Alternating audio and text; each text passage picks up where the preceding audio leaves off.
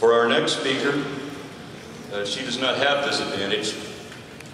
She is exemplary of grassroots activism because her commentary on the socio-political ramifications of religion ring out like a lone voice in her own country.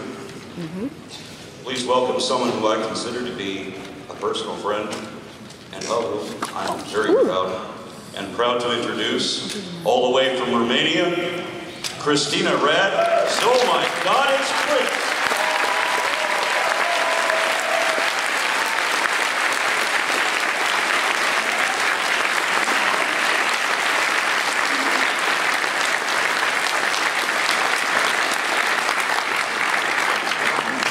Well, thank you for the introduction. Everybody's been so nice to me here. I don't know, I'm suspicious. I'm fearing I'm about to be pranked or something. It's really surreal. So, my name is Christina Rad. I'm from Romania, and I'm a vlogger, which is honestly not nearly as lame as it sounds. Really. I began making videos some 3 years ago, and it was mostly out of frustration because being an atheist in Romania can be pretty depressing at times. This is how things were in my country some 10 years ago. This was the 2002 census, and as you can see, the vast majority of the population, some 85%, identified as Christian Orthodox, around 5% Protestant, some other 5% Catholic, some 3% belong to other religions, Islam, Greek Catholic, some other smaller weird cults. But the interesting is that the people who did not identify with any religion did not even make for 1% of the population. Not even close. As you can see, there's an impressive percentage of 0.1 of people with no declared religion. As for those who identified as atheists, the percentage is so small you cannot even see it on the chart. I tried to make it visible, I couldn't. It's 0.04%. We don't have the results for the 2011 census yet. I hope things have improved in the last 10 years. I'm just not overly optimistic. There is a huge change. So you may understand why being an atheist in my country, especially an open atheist, is a challenge that can make one seek refuge to the wonderful world of the internet. Because in real life, if you try to share your thoughts with other people as an atheist, you will most likely be viewed as misguided in the best case, or, you know, going through some phase. I cannot tell you how many times I heard that, or deluded, which is ironic. And in the worst case, as a messenger of Satan. So basically, this is the reason why I started making videos. Now, those of you who may be familiar with my YouTube channel, well, first of all, I'm sorry, you must be a bit traumatized. But you may know that a lot of the times I do discuss religion, and one thing that I keep on hearing over and over again is, why do I bother? Why can't I just let people believe whatever they want to believe? Why do I even care? And the honest truth is that I wouldn't care. I mean, as long as your beliefs don't impact the society in a negative way, it's really none of my business. If you want to believe that the supernatural entity who created the entire universe is now concerned with whether or not you work on Sabbath, you can go right ahead. And same if you believe that rectal probing green little men from outer space are out to get you, or that the planet's gonna fall on top of your head at the end of this December. Or, of course, that there's a unicorn castle at the end of the rainbow. I mean, just because I personally find these ideas ridiculous, I really wouldn't be bothered if this was all there was to them. I mean, in my country, people believe that throwing rice at the newlyweds will help them have children. I don't know if you have the same custom here. And, you know, personally, I think there are more productive ways to get pregnant. That's what you mean. And those methods are a lot more fun, quite frankly. But, you know, if this is what you want to believe, why should I care, right? But you see, the problem is that very often people's beliefs influence their actions. And their actions affect, to some degree, everything around them. I oppose homeopathy not because I just find it silly, but because there are people who see it as a replacement for real medicine and use it as such. And in the same way, conspiracy theories may seem funny. They really are. Until you see these people militating against flu vaccination for children under the claim that it causes autism, and other people buying into that. As for religious beliefs, they may seem benign too, until you see them take over social secular values. This is why we are still discussing reproductive rights. This is why we are still discussing if religion should be taught in schools along with science. And this is why we are rarely discussing euthanasia rights for people with terminal illnesses who sometimes literally beg for it. The unfortunate reality is that in the 21st century, religion is still shaping the world we live in. And if religion remains unchallenged, then so are all the social problems that come with it.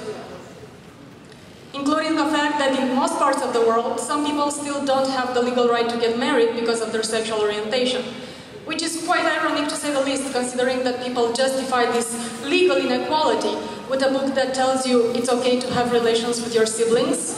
You may remember Abraham married his sister Sarah, plus apparently all of us, the Homo sapiens species, are here because Cain and Abel had sex with their sisters.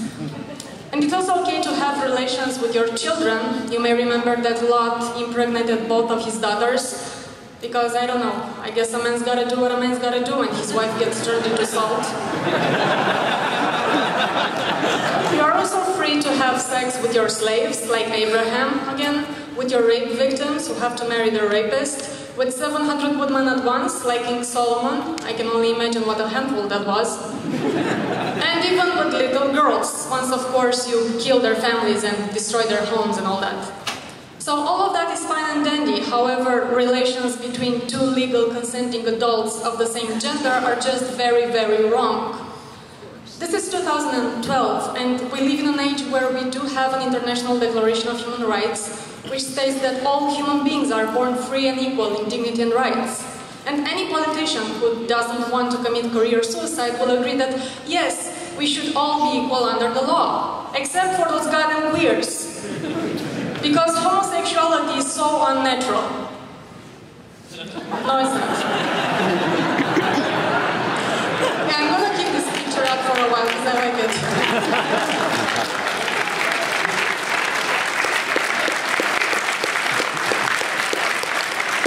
I'm mentioning all this because I know there are people who, even though may share these views, they tend to shy away from criticizing something as widespread and deep-rooted as religion. Because when you do that, you are bound to offend people. There is this general notion that we must respect people's beliefs no matter what we think about them, and I couldn't disagree more with this. I don't see why any system of beliefs deserves respect simply because it exists. If there were certain groups of people, and trust me, there are, I have been arguing with them, who believe that some people are inferior to others because they have a different skin color, would you feel automatically inclined to respect that? Then why should religion be any different? If we want to see anything improve, we need to get over these social taboos, because ignoring facts will not make any problems go away. And the fact is this, that about 70% of the world population lacks religious freedom right now. We do need to talk about this if we hope to change anything, because freedom of religion and freedom from religion are fundamental rights that everybody should have.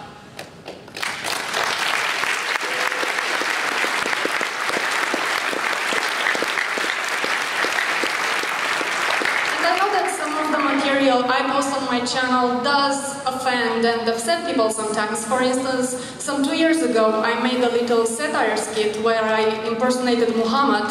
He's the Prophet of Islam, you may have heard of him.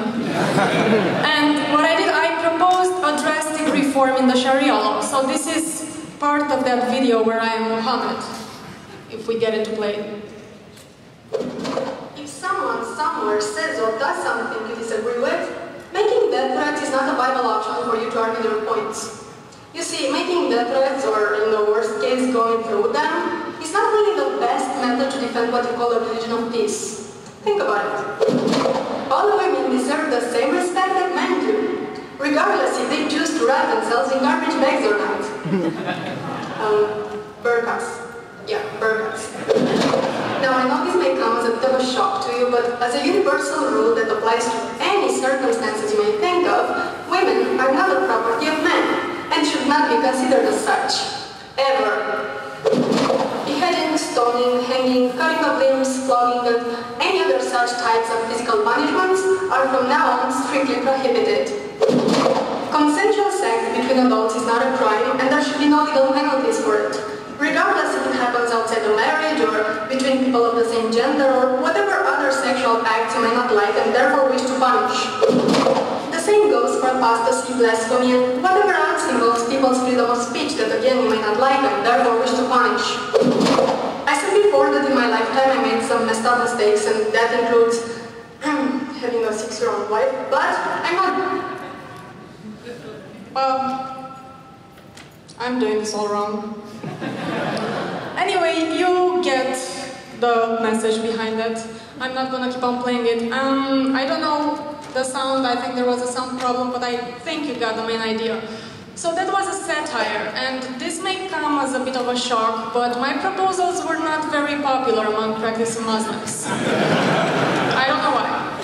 But the thing is, not only Muslims, because I know that even some non-believers were offended by those clips. I've noticed an increased sensitivity among non-believers when criticizing not so much religion in general, but particularly Islam.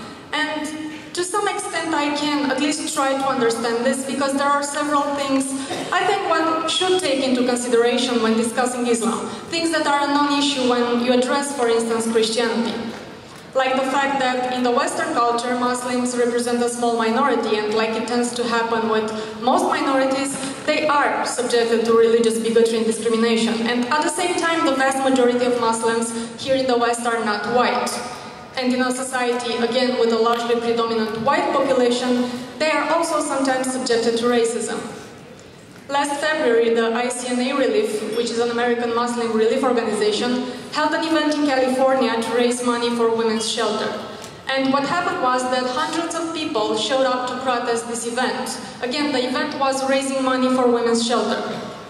And including elected officials spoke at this protest, who, by the way, was organized by groups such as the local Tea Party and the North Orange County Conservative Coalition. You may be familiar with those groups, they're wonderful indeed.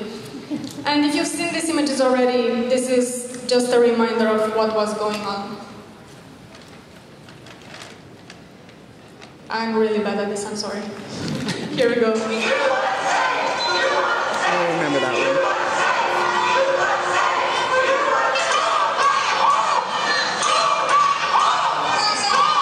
Combine that disgusting, yeah.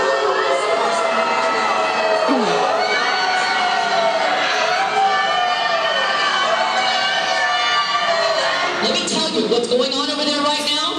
Make no bones about it. That is pure, unadulterated evil. I have a wonderful 19-year-old son who's a United States Marine. Doesn't make you tough. As a matter of fact, I know quite a few Marines who will be very happy to help these terrorists to an early meeting in paradise. Oh, that is disgusting.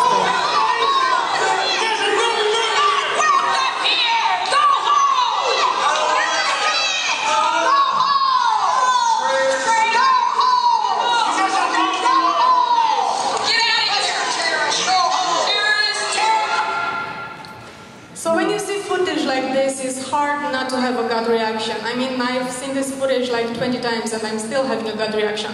It's hard not to empathize with these people who are obviously, in this case, targeted by bigots and harassed in that horrible manner. And at the same time, another gut reaction may be to try to disassociate yourself from those aggressors. And, you know, you don't want to be on their side, so your instinct might be to, let's not talk about Islam, let's leave Muslims alone, they are persecuted enough as it is. But doing that means ignoring the fact that Islam is the second biggest religion worldwide. A religion that is severely oppressive to millions of people, especially the ones living under Islamic theocracies. We simply cannot afford to forget this. And I know another reason why some people tend to stay away from the subject of Islam is that with Islam, religion and culture are so tied up, they are sometimes almost indistinguishable. So people associate criticizing one's religion with criticizing one's culture, which for some reason they consider it should be taboo. I strongly disagree that in the name of embracing multiculturalism, we should close our eyes to reason and common sense and pretend that no culture is better than other.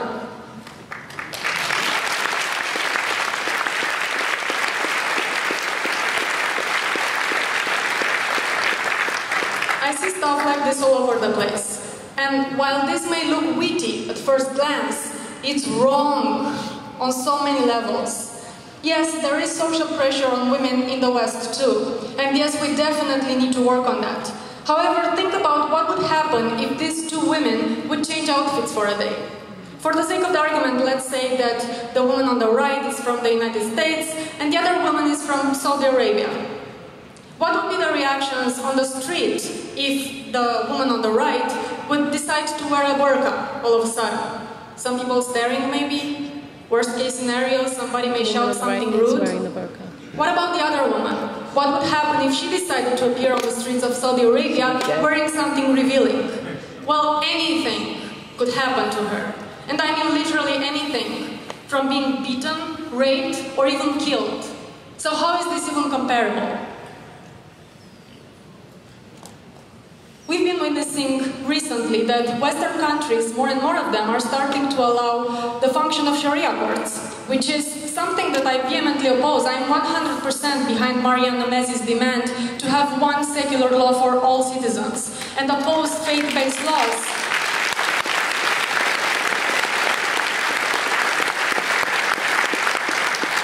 Because faith-based laws are always completely arbitrary and discriminatory. And one of the main counter-arguments I keep on hearing is that Sharia courts in the West are only limited to civil matters. To which I say, yeah, civil matters, which are at the very basis of discrimination, especially against women and children.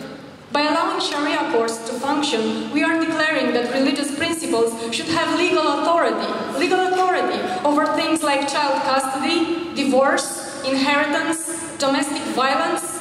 These are issues dealt with by Sharia courts in the West right now. How the hell did this came to be? And another argument was, well, we already have Jewish courts of law, so then what's wrong with Sharia courts? And to me this sounds like saying, well, cancer is not that bad, I mean, we already have AIDS. I don't think religion, any religion, should be incorporated in state laws, period. I guess my idea of progress is fixing the bad things and not adding new bad things on top of them. Maybe I'm just crazy.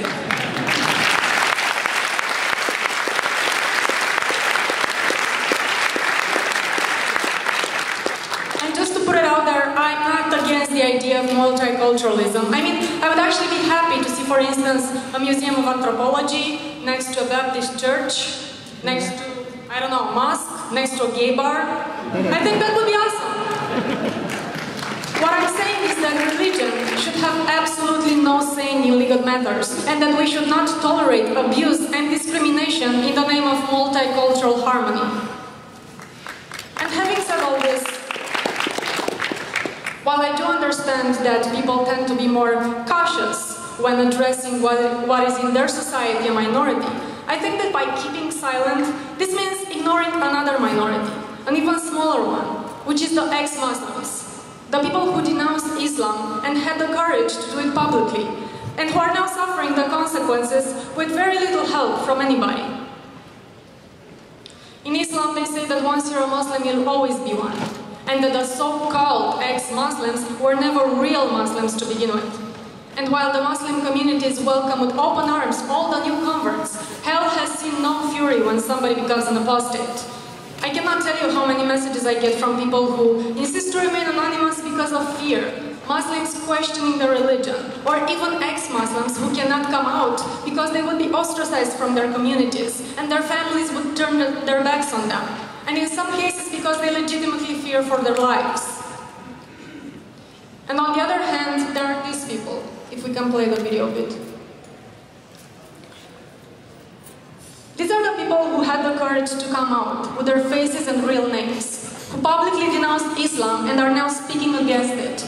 These people showed that it can be done, that this is a growing movement, that criticizing Islam and renouncing Islam should not be taboo. But the thing is, they need our help too. And by the way, all these pictures and names were used with permission. They were sent to me by people who are Islam apostates and open about it despite their social consequences they are probably likely to have suffered from their communities.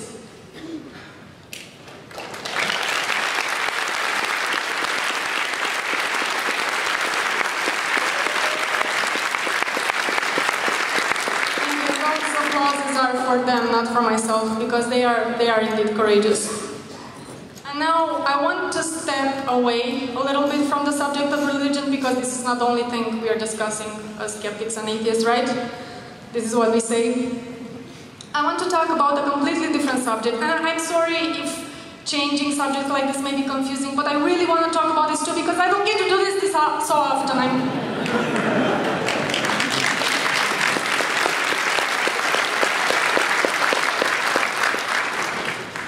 So I want to talk about the war on drugs.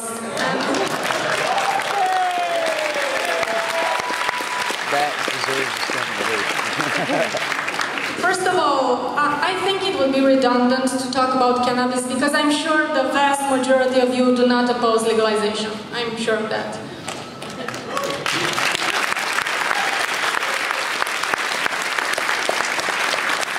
But just to get a feel of the audience, I would just like to know how many of you think that consumption of hard drugs should remain illegal. And we are talking about things like cocaine, heroin, and so on. So if you think the consumption of hard drugs should remain illegal, just raise your hand so I get an idea. Okay, quite a few of you. Okay. I hope that I will manage to sway you a little bit by the end of this, because the war on drugs has been systematically proven to be a complete failure, and yet we continue to invest billions of dollars in it and put in prison millions of people for victimless crimes. And just to make things clear, I don't condone or encourage the use of hard drugs. I don't like hard drugs. And I hate what they do to people probably just as much as you do. However, prohibition is not the answer. Since we started this war on drugs, the black market practically exploded. And with it, so did a number of drug-related problems. The United States spent an estimate of $15 billion in 2010 alone on the war on drugs. The United Nations Office on Drug and Crimes estimates that globally the drug trade is worth around $320 billion a year. And despite this money invested in the war on drugs, and despite interventions at every single point in the supply chain, drug consumption has been rising, prices have been falling, and access to drugs has become easier. Also, the number of people sentenced to prison has increased exponentially. This is a chart of the world-leading jailers. You may see that the United States is the front-runner there, followed by Russia and South Africa. I don't think it's a reason to brag about. Europe is not that bad, however, it's getting worse, which again is a problem. And now if you look at the chart of federal prisoners in the United States, you can see that the number of prisoners convicted for drug-related crimes far exceeds the number of people incarcerated for violent crimes. Anyone else is a problem with that chart? Also, this chart here is showing the increasing number of prisoners since Nixon declared the war on drugs and since the Sentencing Reform Act. And if you look at it, it pretty much speaks for itself. Now, I don't know about you, but personally, I feel guilty we are contributing with income tax money to keep these people in jail. And in some cases, we take them out of college. This happens. Yeah.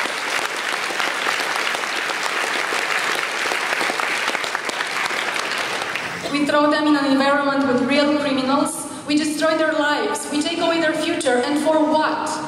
These people need help, if anything, not punishment, not jail time. As for decriminalizing,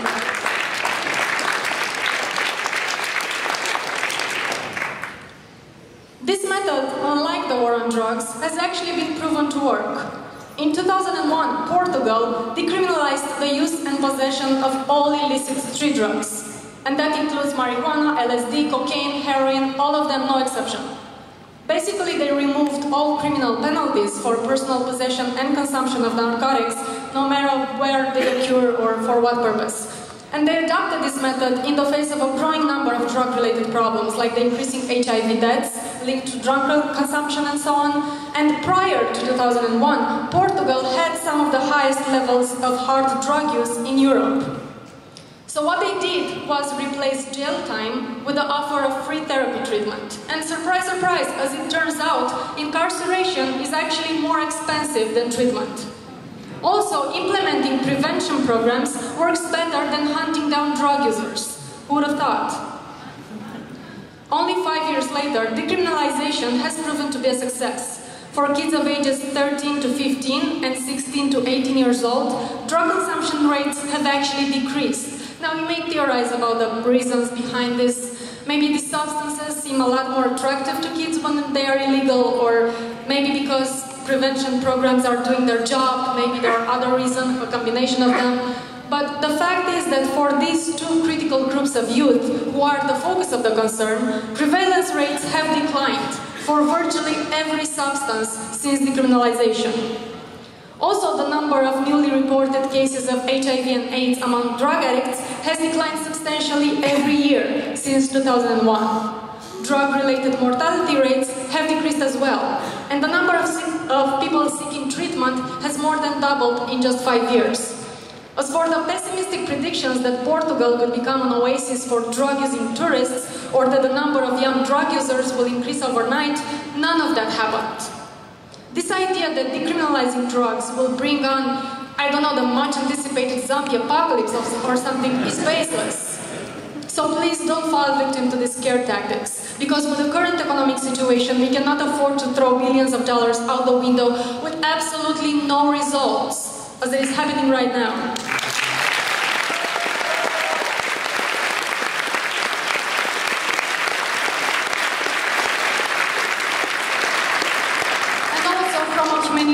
Perspective, we cannot afford to throw our youth in jail and turn them into criminals when they never harmed anybody, especially when help is more productive and less expensive than punishment.